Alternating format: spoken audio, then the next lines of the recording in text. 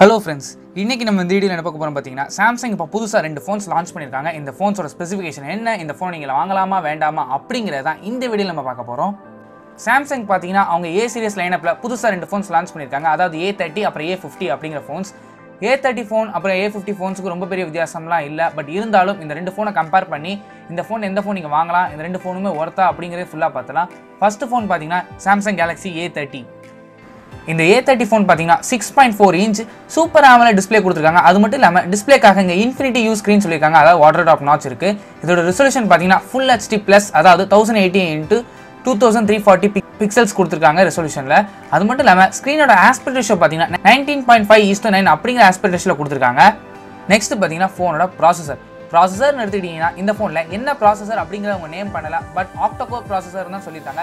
அதாவது அவங்களோட சொந்த எக்ஸைனஸ் ப்ராசஸர் தான் இதில் யூஸ் பண்ணியிருப்பாங்க. நெக்ஸ்ட் பார்த்தீங்கன்னா ரேம் அண்ட் ஸ்டோரேஜ். இந்த ஃபோன் ரெண்டு வேரியன்ட்ல வருது. அதாவது 3GB RAM அப்புறம் 4GB RAM. அப்புறம் ஸ்டோரேஜ்னு எடுத்துக்கிட்டிங்கன்னா 32GB இல்லை 64GB கொடுத்துருக்காங்க. இந்த ஸ்டோரேஜ் நீங்கள் SD கார்டு மூலமாக 512GB வரைக்கும் எக்ஸ்பேண்ட் பண்ணிக்கலாம்னு சொல்லியிருக்காங்க. நெக்ஸ்ட் பார்த்தீங்கன்னா ஃபோனோட கேமரான்னு எடுத்துக்கிட்டீங்கன்னா இங்கே டுவல் கேமரா செட்டப் கொடுத்துருக்காங்க. பிரைமரி கேமரா பார்த்தீங்கன்னா ஒரு 16 மெகாபிக்சல் f1.7 அப்படிங்கிற அப்பச்சரில் கொடுத்துருக்காங்க. அப்பச்சர் பார்த்தீங்கன்னா f1.7 அப்படிங்கிற கொடுக்கறதுனால லோ லைட்டில் வந்து இந்த ஃபோனால் நல்ல ஃபோட்டோஸ் உங்களால் எடுக்க முடியும். அது மட்டும் இல்லாமல் செகண்டரி சென்சார் பார்த்தீங்கன்னா 5 மெகாபிக்சல், இதோட அப்பச்சர் பார்த்தீங்கன்னா f2.2 அப்படிங்கிற அப்பச்சரில் கொடுத்துருக்காங்க.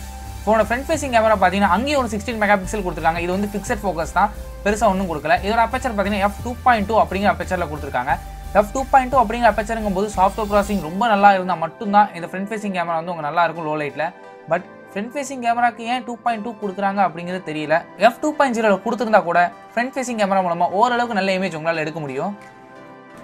நெக்ஸ்ட் பார்த்தீங்கன்னா பேட்டரின்னு எடுத்துக்கிட்டீங்கன்னா இந்த ஃபோனில் பெரிய 4000 mAh பேட்டரி கெபாசிட்டி கொடுத்துருக்காங்க. ஃபிங்கர் பிரிண்ட் சென்சார் பார்த்தீங்கன்னா ஃபோனை பேக் சைடில் கொடுத்துருக்காங்க. நெக்ஸ்ட் பார்த்தீங்கன்னா ஃபோனோட சாஃப்ட்வேர்னு எடுத்துக்கிட்டீங்கன்னா இந்த ஃபோனில் latest standard version Android Pie run ஆகிட்டு இருக்கு. இதுக்கு மேலே சாம்சங்கோட சொந்த UI ஆன One UI இதில் அப்ளை பண்ணியிருக்காங்க. இந்த ஃபோனில் பார்த்தீங்கன்னா சாம்சங்கோட குயிக் சார்ஜ் சப்போர்ட் கொடுத்துருக்காங்க. ஃபைனலாக இந்த ஃபோனோட ப்ரைசிங் வந்து இன்னும் அஃபிஷியல் அனௌன்ஸ் பண்ணல. January 28 வந்து இந்தியாவில் புதுசாக ஒரு லான்ச் ஈவெண்ட் வச்சிருக்காங்க மும்பையில். ஸோ அப்படி பார்க்கும்போது அந்த ஈவெண்ட்டில் இந்த ஃபோனை லான்ச் பண்ணுறதுக்கு நிறைய வாய்ப்புகள் இருக்குது. அப்படி லான்ச் ஆகும்போது இந்த ஃபோனோட ப்ரைசிங் வந்து பிலோ 15,000 இல்லை பிலோ 14,000 இருந்தால் நல்ல ஒரு ஃபோனுன்னு நம்ம எல்லாருமே சொல்லலாம். பட் இதோட ப்ரைசிங் வந்து எந்த அளவுக்கு இருக்குது அப்படிங்கிற நம்ம பொறுத்து இருந்தால் பார்க்கணும். நெக்ஸ்ட் ஃபோன் பார்த்தீங்கன்னா Samsung Galaxy A50 அப்படிங்கிற ஃபோன். இந்த ஃபோனோட பேக் சைடில் பார்த்தீங்கன்னா பிளாஸ்டிக் பாடியில் கொடுத்துருக்காங்க. அது மட்டும் இல்லாமல் இந்த ஃபோனும் பார்த்தீங்கன்னா அதே 6.4 inch சூப்பர் AMOLED பேனல் கொடுத்துருக்காங்க. ஸ்க்ரீன் ஆஸ்பெக்ட் ரேஷியோ பார்த்தீங்கன்னா 19.5:9 அப்படிங்கிற ஆஸ்பெக்ட் ரேஷியோவில் கொடுத்துருக்காங்க. ரெசல்யூஷன் பார்த்தீங்கன்னா அதே Full HD Plus. நெக்ஸ்ட் பார்த்தீங்கன்னா கேமரான்னு சொல்லும்போது இங்கே பெரிய சேஞ்ச் கொடுத்துருக்காங்க. அதாவது இங்கே ட்ரிபிள் கேமரா செட்டப் கொடுத்துருக்காங்க. இங்கே ஒரு மெயின் கேமரா பார்த்தீங்கன்னா ஒரு 25 மெகாபிக்சல் f1.7 அப்படிங்கிற அப்பச்சரில் கொடுத்துருக்காங்க. இந்த main கேமராக்கு face detection auto focus இருக்குன்னு சொல்லியிருக்காங்க, அதாவது PDAF. செகண்டரி சென்சார் பார்த்தீங்கன்னா ஒரு 8 மெகாபிக்சல் f2.2 அல்ட்ரா வைட் கேமரான்னு சொல்லியிருக்காங்க. தேர்ட் சென்சார் பார்த்தீங்கன்னா ஒரு 5 மெகாபிக்சல் f2.2, இது வந்து டெப்த் சென்சார்னு சொல்லியிருக்காங்க.